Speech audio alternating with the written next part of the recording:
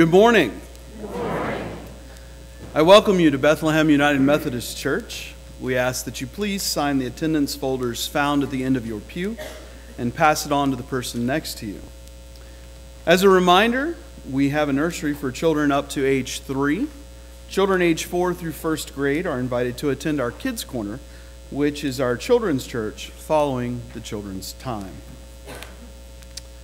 We ask that you please refer to your bulletin for the announcements. However, I would like to bring your attention to a few items at this time.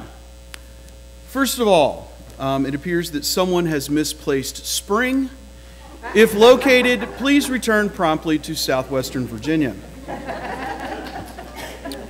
We invite you to join us this afternoon at 2 p.m. at Runkin Pratt for a worship service with the residents there.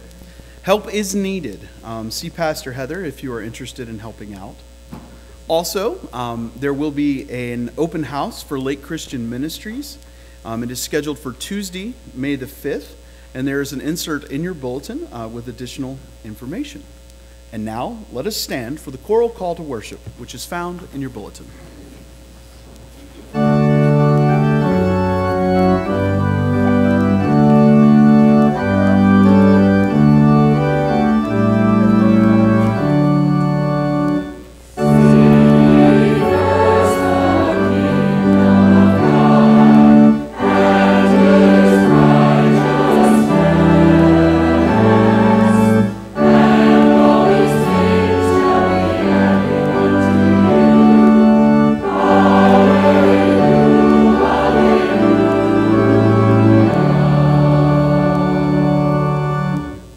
Together in the opening prayer found in your bulletin.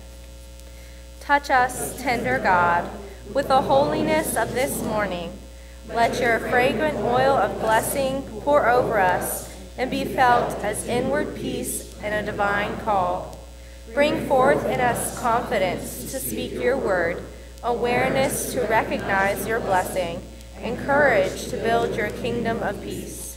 Lay your hands gently upon us and strengthen us to do your will and sing your praises. Amen. Now let us show signs of Christ's peace to each other. Good morning.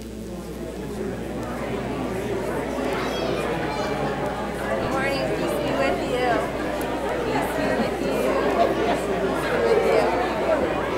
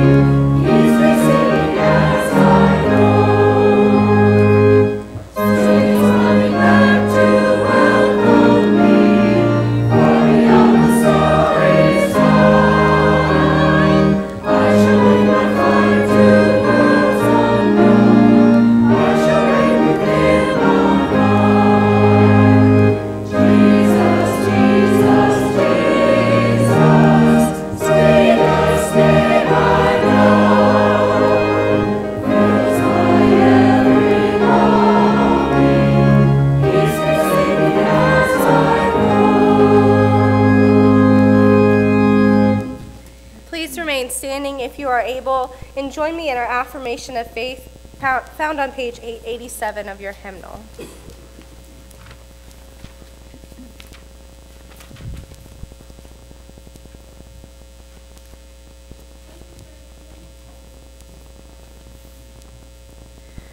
Who shall separate us from the love of Christ? Shall tribulation or distress, or persecution or famine, or nakedness, or peril, or sword? No. In all things we are more than conquerors through the one who loved us. We are sure that neither death, nor life, nor angels, nor principalities, nor things present, nor things to come, nor powers, nor height, nor depth, nor anything else in all creation will be able to separate us from the love of God. In Christ Jesus our Lord, thanks be to God. Amen.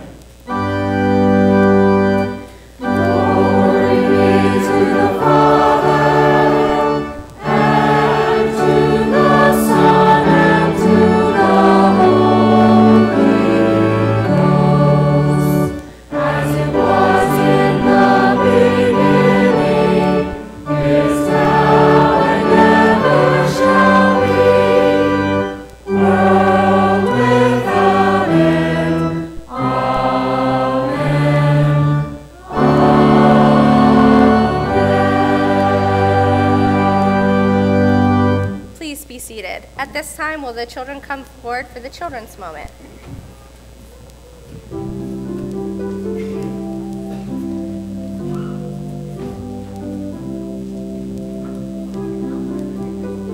Just me, but we'll get some adult participation up here in a second.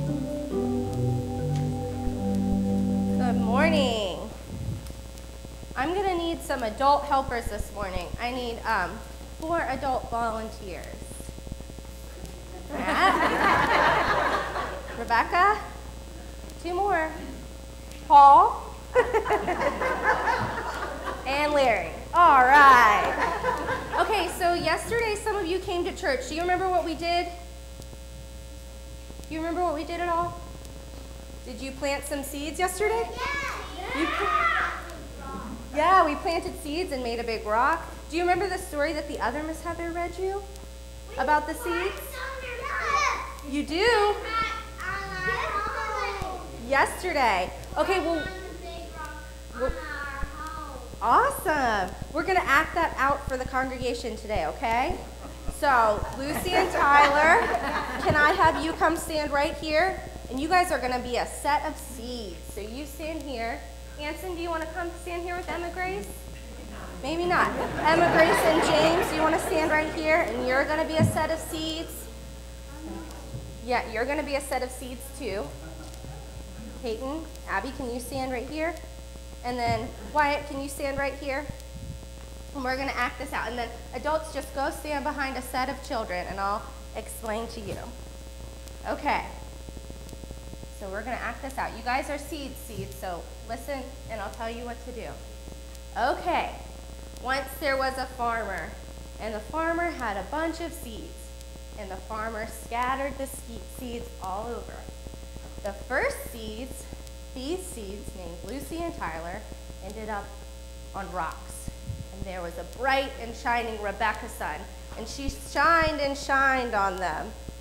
And the Lucy and Tyler seeds, they got sad, and they couldn't grow, so they sat down. Next were a set of seeds that were thrown in with thorns.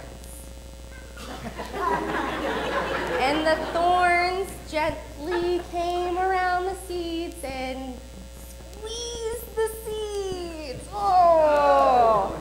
And the seeds couldn't make it, so they sat down. And then the next set of seeds, let's see, it was thorns. Oh, birds. Yeah, you were listening to the story yesterday. That's right. The next set of... Okay, you can go stand with Wyatt then. Okay. So, Abby is the seed that gets pecked by the birds, just gently. And then the birds eat the seed up. And then the Abby seed sits down. She didn't live there. But then there was the last set of seeds, and they were planted in good soil, and the good soil had them grow, and they grew. Show me how you grow, seeds. Grow with me. Wyatt, Peyton, come on, grow with me. Oh, look, and they bloomed, and they became beautiful plants. Yay, good job, guys. You guys did such a good job acting that out. Thank you, adult helpers. And good job, Peyton, for remembering. I couldn't even remember what the third thing was. And I listened to the sermon this morning. You guys are free to go to Children's Corner, Kids Corner. Thanks.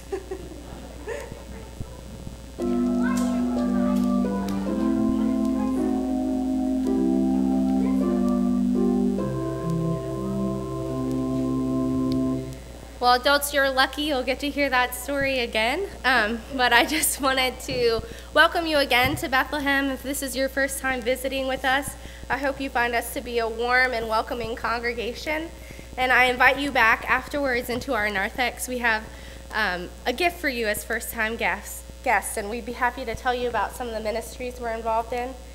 I was asked to tell you all quickly about Spring Fling and kind of give you a pat on the back. Congratulations, you have raised $7,000 for Spring Fling. That's good. But Rick wanted to let me know we have 19 teams, and he really wants a much rounder number. So if you are looking for something to do, come out and golf, and we'd be happy to put you on a team or have you start one of your own. And just contact Rick Carroll if you're interested in that. Before we go any further, I just wanted to give you all this announcement. A lot of you know my husband's a provisional elder, about to be ordained elder in the Methodist Church, and you have been asking me where are we going, if he's going to be moved, and he is. We're moving to Lane Memorial United Methodist Church in Alta Vista. So we're moving right down the road from where we are now, and that means that I'll be able to stay with you all, so it's a good thing. And I'm happy it's announcement time because it's been really hard just to be like, yeah, I know where we're going, but I can't tell you. So I'm glad that this weekend is finally here. Before we go into our choral call of prayer, I want to call your attention to the yellow insert inside your bulletin. You'll find names of people in our congregation and our community that we are praying for, and those that are in our military and serving us. So I just ask in this upcoming week you keep those names close to your heart and in your prayers. Let us go now to the choral call to prayer.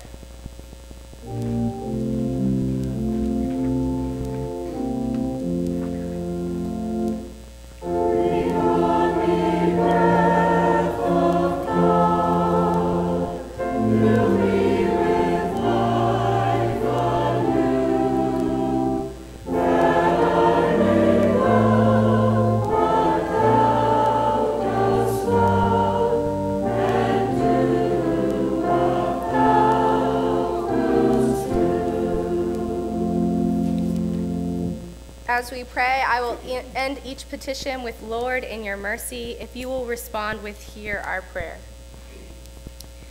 Together, let us pray for the people of this congregation, those who are sitting next to us and in need of our prayers. Lord, we may or may not know what they are going through, or we may know it intimately, but we ask for you to hear our prayer, Lord, and that they may take comfort in knowing that they are not alone, not ever, for you are always with us.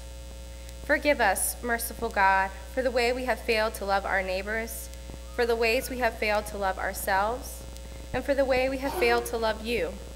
Forgive us, we pray, and free us, so that we may joyfully follow your will for our lives. Lord, in your mercy, hear our prayer. The concerns of this local community, we ask, Lord, that you make them known to us. We pray for our neighbors, those we see, and those we often wish we did not have to see, because in seeing them we recognize our privilege and our guilt in not caring for them the way we are called to. Help us, God, to be more like you in caring for our neighbors. We pray for those who serve our community, Lord, through volunteering at our children's school, the local fire department, the police station, the libraries, and area ministries. We praise you for the way you call us all to serve differently. We pray that our hearts and minds continue to be open to the way you are calling us to be your servants to our community. Lord, in your mercy, hear our prayer. The world, its people, and its leaders. We pray for the people of Nepal. Lord, as we hear the death toll climb, we cry, how long, O Lord, how long? As we see the destruction, we join in the communal weeping, but we have faith because we know that you are present in the aftermath. You are comforting, listening, loving. You hear the cries of the needy and respond. You are God who is close to the broken. We give thanks to those who are responding to those in need, for those in our military, for the United Methodist Committee on Relief, and many other organizations and individuals. Lord, in your mercy, hear our prayer. The Church Universal, its leaders, its members, and its mission, may we continue to all work together to participate with you through grace and the Holy Spirit to bring your kingdom forth. We pray for churches in transition, for ministers who are both leaving one community and beginning to serve another. We ask that you continue to bless the United Methodist itinerant system and be with our churches as we go into this time of transition. Lord, in your mercy, hear our prayer. As your beloved children, God, let us pray together the prayer your loving Son taught us to pray, saying, Our Father, who art in heaven, hallowed be thy name. Thy kingdom come, thy will be done, on earth as it is in heaven. Give us this day our daily bread, and forgive our trespasses, as we forgive those who trespass against us. And lead us not into temptation, but deliver us from evil. For thine is the kingdom, and the power, and the glory forever. Amen. Now let us worship God with our tithes and offerings.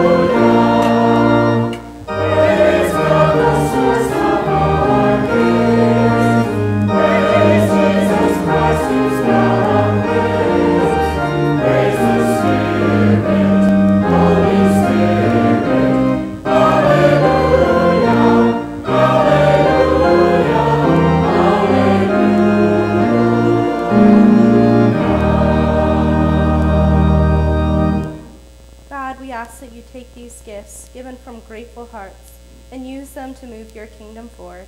In your precious Son's name we pray. Amen. Please join us in singing Be Thou My Vision, found on page 451 of your hymnal.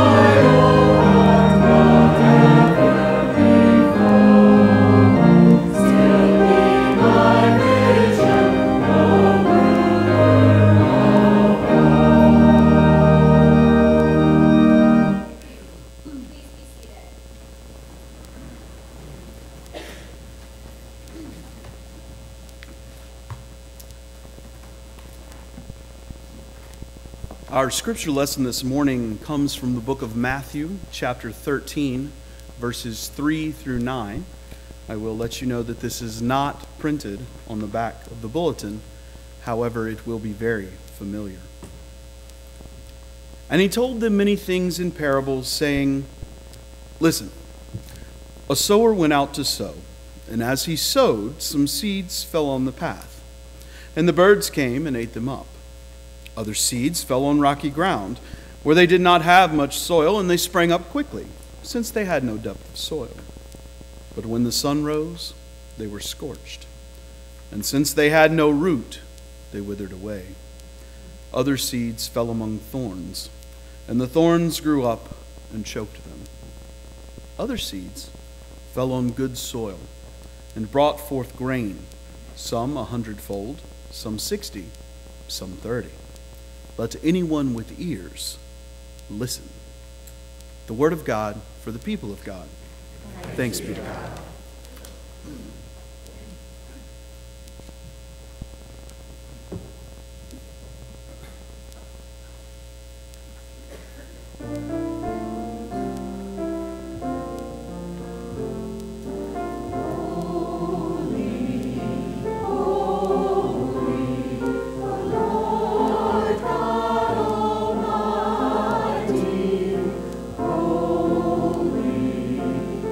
Holy,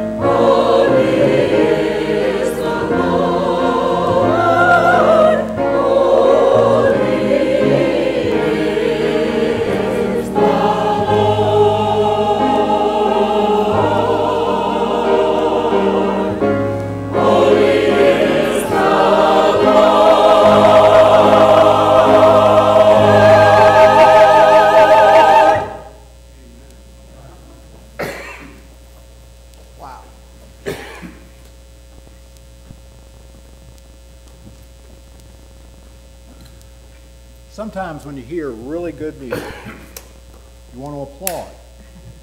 But sometimes when you hear something like this, you want to just soak it in. And so let's just bow our heads just for a moment, and let's just appreciate what we just heard. Holy, holy are you. You are our Lord God Almighty. And whatever happens today, whatever said, whatever sung, you have given us a chance to experience you. May your Spirit be with us as we continue our worship, knowing just how holy and how mighty you are. In Jesus' name we pray. Amen. Thank you. And thank you, Heather, for introducing my message for me. She and I had the same experience. I was really interested because what she shared with you actually happened to me, and actually I got to be a better part, though. You know, that was fun, but I like being one of the bad guys, and so I wanted to be the bird or the sun, you know, but there was something about, and I hope you saw it too as she shared it with us, is that there's something about experiencing Scripture. And for me, the first time that happened to me, it was a revealing moment. I mean, it was something special because I hadn't thought of Scripture. It was just something people read in church, and you know, all right, yeah, what's for lunch, you know, and so for once the Scripture just came alive for me, and I was a part of it, and so I got to feel what it means to be the sower, and to think about what it means to be the seed. And I have to say that in the impact, I thought a lot about what it means to be the farmer. And that's usually the way it impacts me, being the farmer, sowing the seed. In fact, I ended up naming my ministry, Sowing Seeds Ministry, and I always have to explain to Christians who aren't so active, it's S-O-W, you know, they want to go, S-E-W, what does that mean? You know, but you know, the sowing seeds has got a special meaning for me. It always has, and it always will. However, last night, it really struck me, and I ended up rewriting again the whole message because what I kept thinking about was not as much about the farmer as about the soil and what the soil really means. I always used to think, well, our job is to just throw the seed and let it scatter where it will. But the truth is the soil has so much more meaning than that. It was there for a purpose. Why do we have 4 different environments that are so different? Why did Jesus make such an emphasis on that? He did it for a reason, because that is an area where we come in. Well, when I first thought about it last night, see, sometimes you really have to let these things nurture. And when I first thought about it last night, I said, well, Jesus is talking about us as the church. You know, we create 4 different soils, some better than others. Folks, I have 89 churches on my district. I can name 10 or 12 churches in each one of these areas. You don't want me to name the ones in this area. But yours is definitely in this area. Oh boy, am I going to get in trouble. Nobody else watches that YouTube, right? Anyway.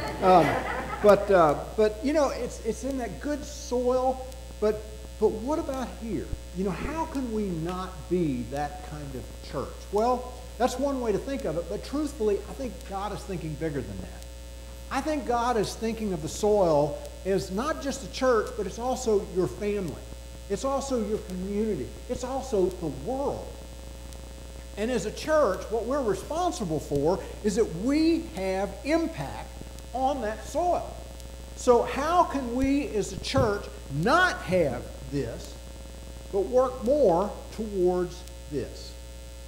And that's the part that just got me thinking and praying and trying to figure out how I could bring you a message that would help you understand the importance of what it means to have good soil. Now, it's not like I have to do this, because your church has done some things that I think are remarkable. Good churches do this, and I want to give you a very specific example. You have your council of ministry, and they met with me the first week I was here, and they shared a survey that was done that basically asked, and I'm not sure how many of you saw the survey. I think all of you participated in it, or most of you, because the response to me was amazing. The survey asked 3 very simple questions. Number 1, what is it that you like most about your church? Number 2, if you could change anything about our church, what would it be? And number 3, what do you believe is God's vision for our church? They're simple, but they're profound. What impressed me, though, is that I then received a list at the meeting of 156 different suggestions. And when I asked about it, she says, well, we actually narrowed that down some because there was some repetition. I'm thinking, that's amazing. 156 ideas. That's what good churches do. They think about it. Now, are you going to do every one of them? Yes, you are, and I've got a timetable set down. Of course not. But what you're going to do is you're going to winnow through that, and you're going to pray about it, and you're going to let this kind of germinate like those seeds. And if it's in good soil, what will come out of that is great ideas. And these 156 suggestions were centered around, they had great mission ideas, they had great ministry ideas, hospitality, great ways to improve your faith, ways to reach out to different groups. And I want to ask, is this important? You better believe it's important. Because the world, if you haven't noticed, has changed. It's changed a lot. It used to be in the 50s and 60s, if you built a beautiful building like this, people would come. Is that true anymore? No. And the church, for many reasons, is declining. And we all know that. I could give you the horrible statistics of how we're doing it, but that's not what we need. What we need is some help with how to do better. Your church is one of what we call the 15%.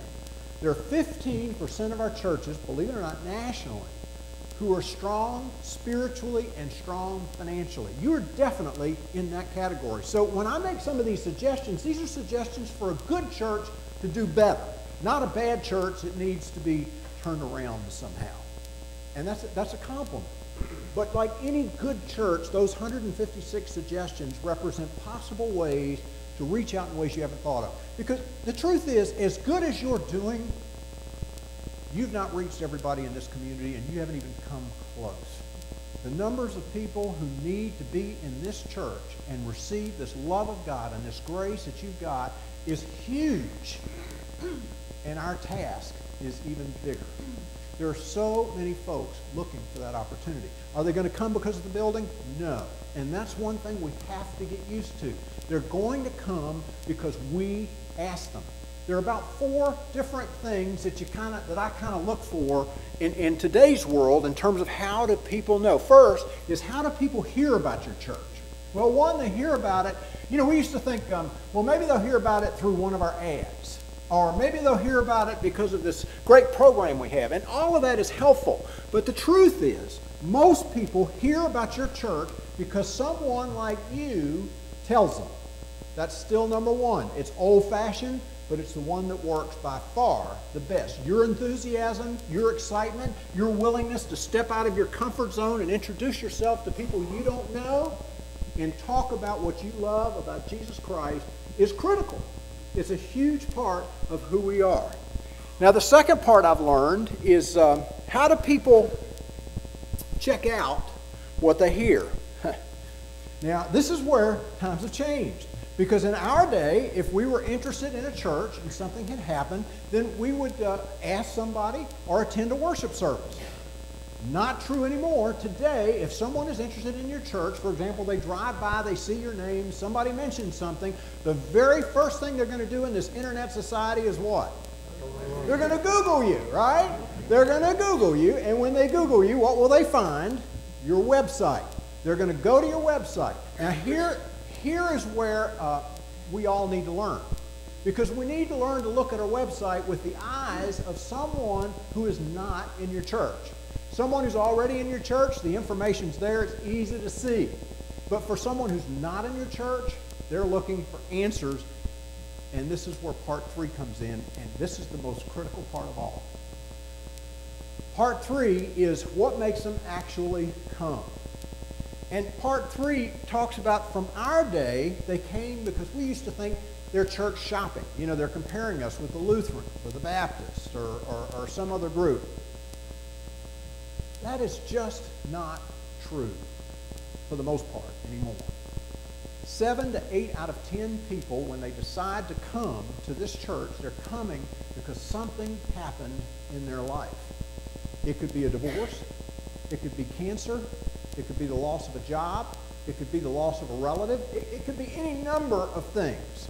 But 7 to 8 out of 10 people who are going to come walking through that door are going to walk in not looking for friendship. See, in the old days, if you put a couple ushers and they were friendly and they handed you the bulletin and just welcomed you and greeted you, that was fine. But you understand, if they're coming in now not looking for friendship, although certainly that's helpful, in reality, they're looking for answers. Now, folks, that's a whole lot different, isn't it? Because if I'm coming in looking for answers, how is your church going to help me do that? Now, one of the things I've learned, and this just comes from experience, is that the first 15 or 20 minutes someone walks into this church are going to be the first 15 or 20 minutes where your church is either going to help them or not help them. And so the scary part of that is all of that is in your hands. If you'll notice, the preacher doesn't say a word until about 2/3 of the way through it. Now, that may help later. Some preachers, it may hurt later. Who knows? But really, whether they come back to this church or whether they're a part of it, it's pretty much up to you. It's scary, isn't it? But it's true. Now, the fourth part is what makes them come back. I've been a part of a lot of churches, and I've been a part of very successful churches. But even very successful churches, when people came in, only about 1/3 to half of them actually came back. What changes that is the way you can put yourself out and look for ways to get to know these newer people that are coming in, to offer alternatives for them, to offer small groups. Now, this is where I want to talk about what happened with David and what happened with me. We joke around about David taking a few days off, and I got one of his emails about a week ago, and he said during the first week he did nothing but sleep and eat. What did y'all do to that boy? He was exhausted, but it was good, and that's certainly a part of what a renewal leave is supposed to do. The other part that I can't wait for him to come back is the renewal part. Is you're going to get a stronger, better David Lord than you ever had before. Excuse me. The reason I know that is because it happened to me. Last year, about this time, Elle and I took our renewal leave. And part of it was to fulfill some bucket list things. We took an Amtrak train to New York City and stayed there a few days. Had a great time. Not sure I want to do it that way again, but I had a great time. Did some other things. Went to Epworth by the Sea and got to see the only place where John Wesley actually came to this country. Most of you, I don't know if you remember this, but he didn't do too well when he came there. But we learned a lot, and there's a lot of mementos and stories about his visit there at Epworth by the Sea, and that's where David is going soon. So, or has been, I can't remember. But that was all part of it. But the main part of this for me was going to see 4 churches that were doing extremely well. And in the midst of those 4 churches, I picked them very carefully. They were not churches that I've ever been a part of. They weren't on our district. I deliberately picked 2 in Lynchburg that were not related to the Methodist Church. I picked Tree of Life and Blue Ridge, each of which has about 2,000 in attendance each week. And I went there to kind of see what they're doing and learn from them. The other 2 were in Atlanta, Georgia. They both had an impact on me. One was a Methodist church that had a huge impact on both Mel and I when we were going through a divorce, and had some insight through one of their pastors that was very helpful. The 4th one was Andy Stanley's church near Atlanta, which has a 30,000 a week average attendance, and we were jammed into this amphitheater. They have about 6 or 7 locations, and an amazing experience. But in each one of those, I learned a lot about what big churches do, and that's fine. But what I was looking for was not that. what I was looking for was, what is that thing that they do that makes them different that any church could or should be doing, that they have just done very successfully? And I found it. And it kind of surprised me, got me thinking, because it went back to the sowing seeds parable, got me thinking about what it means and what it means to have these soils. Because in each one of those 4 churches, the main thing they were emphasizing was, we're glad that you're visiting our church, but we want you to know this is only a part of your total church experience. This is only kind of an introduction. This is something we do, but if you really want to know who we are and what we do, what's important is not coming here, it's what you do next. Did you hear that? It's what you do next. In each case, it might look slightly different, but it was very, very similar. I'll give you an example. When we went to Blue Ridge, I went early in the morning. I was one of the first ones in. It was a dreary morning like today. And as I pulled up, I have those lights that stay on, and they had a group of about 6 men out there parking or helping to park cars. Gosh, I'd love to have a church we had to have people do that. But they were all praying together, and when they saw me come up, one of them immediately broke off from the group and came over to make sure that my lights were going to cut off. And once he found that out, he went ahead and walked with me on the way in, very nice gentleman, and said pretty much, I hope you love the church, hope you love this experience. He said, but you know what really changed my life was a men's group I was a part of. I mean, I was going through a rough time, and they helped me through it, and I'll forever be grateful for this group. Now, the second church I went to was Tree of Life, and I went to the Welcome Center, and the lady was very friendly, handed me some materials, and was talking to me about being a visitor.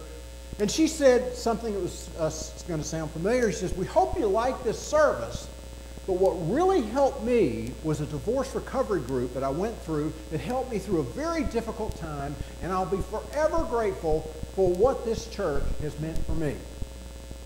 Now, in the third church, we went to Atlanta, and this was Andy Stanley's church, thousands of people, crowded, felt like I was in a theater rather than a church, and I was just beginning to get a little frustrated, and we sat beside this couple that was kind of about our age, and they started talking, and it turned out they had a daughter that was working in Northern Virginia. And typical of someone that doesn't live in Virginia, our daughter works in Northern Virginia. Y'all are pretty close, right? Right. But anyway, we had this connection, and we talked, and it turned out they actually attended both of the churches we planned to attend in Atlanta. I said, oh, we like both preachers. We go all the time. I'm thinking, okay. But if you really want to know about this church, you got to check out our small group. It's a home group that meets every week, and they have changed our lives. We're not the same people because of them. Are you beginning to catch the picture? And the pastor, when he got up, he said from the beginning, this is not going to be our typical worship. This is going to be an infomercial. And he began to talk about the importance of every single person in that room signing up for some kind of small group, mission, or some kind of next step. And then he used as an example, he put on his little YouTube display, they interviewed a police officer who had just joined the church a few years ago and become a part of one of the home groups. And shortly after he joined the group, he had a routine traffic stop when the man jumped out of the car and shot him 5 times. Almost died.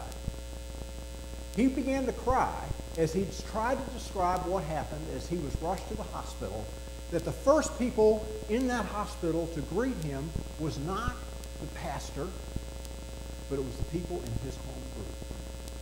At home, the people of his home group were there immediately. And for the next 2 to 3 years, as he was going through his recovery process, that home group literally surrounded him. And he basically said with tears that I would not be here if it was not for them. Folks, this is what the people on the outside do not know. You see, most of us who are not very active in church, we think of this worship service as this is all there is. And if it's good, we'll come back. And that's okay. But we all know different. We know we're not in this church just because of this. We're in this church because there's something special here. There are groups that have changed our lives.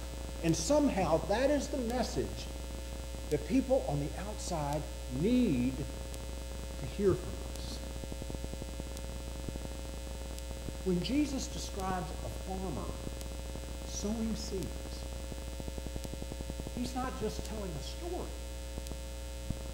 He's telling us what it really means to be the church. He is laying out those 4 different environments. And it's not just in church. It's in your family. It's in your community. It is all around you. And what he is saying is that where we can impact the most is yes, part of our job as farmers to sow seeds. I get that. So do you. But the part I didn't really get until last night was the importance of the soils. This is where we have our greatest impact. How do we make an environment where people who come in are not having shallow faith where the sun can just burn it up, or a faith that's crowded with worries and the thorns just rise up and choke them out, or a faith that's so shallow that it never gets below the surface so the birds are just there to eat them up? How do we have a faith that's nurtured in that good soil where it can grow, nurture, and reproduce? Now, Heather left a part out of her story, and that's the part I want y'all to help me with. You see, what happened when I was over here is, yes, this seed grew up, and I got to be it, but there's a better part. You see, the scripture says it also went 30, 60, 90 times, right? She let me have that part. Because that's where you come in. So I need all of y'all. See, I need to check your acting ability out. I need all of y'all to help me here, because as the seed was planted and it grew and multiplied, 30, 60, 90, okay, seeds, that's you. Here we go. Come on now, let's stand up. Let's hear it. Let's see that sun. Let's see that good seed. That's it. That's it. That's it. You got it. You got it. Praise the Lord. Sit down and let us pray. By the way, don't give up your day job.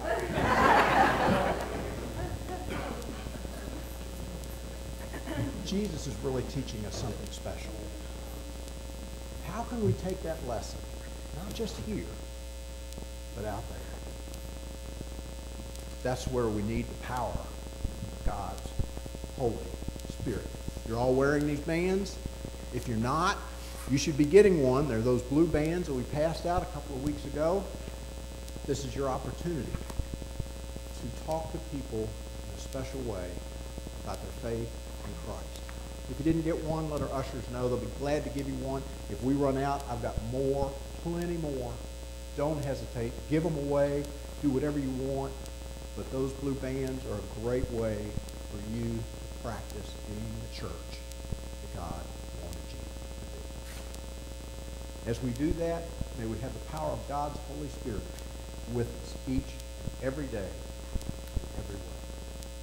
Let us pray. Lord, help us. Help us as we put our faith in you. Help us to know that what we do matters. Not just in here, but wherever we go.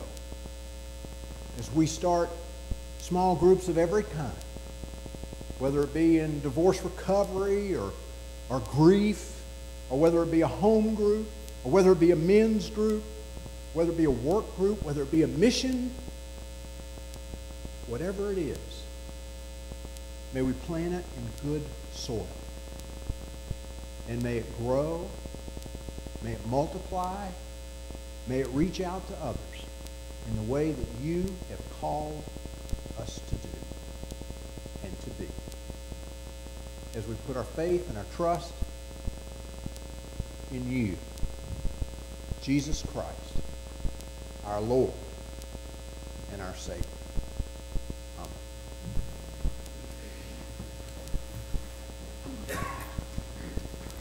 Thank you, Larry, for that message. And I just want to extend to you all that it is never too late to come and join a Sunday school or a Wednesday night class. If you look in your bulletin, you'll see that not only do we have groups meeting on Wednesday night, but throughout the week. So if Wednesday doesn't work for you, I know what that good soil feels like, and I want all of you to have that good soil too. So think about ways in which you can get involved in our church and take in that good soil. So let us join together in singing our closing hymn found on page 3029 of your green hymnal, In the Desert on God's Mountain. We'll sing verses 1, 3, 4, and 6.